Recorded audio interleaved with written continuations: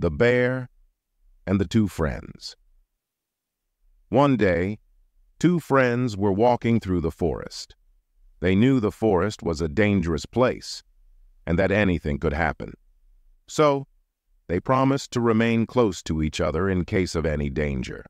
All of a sudden, a big bear approached them. One of the friends quickly climbed a nearby tree, leaving the other friend behind. The other friend did not know how to climb and instead used common sense. He laid down on the ground and remained there, breathless, pretending to be dead.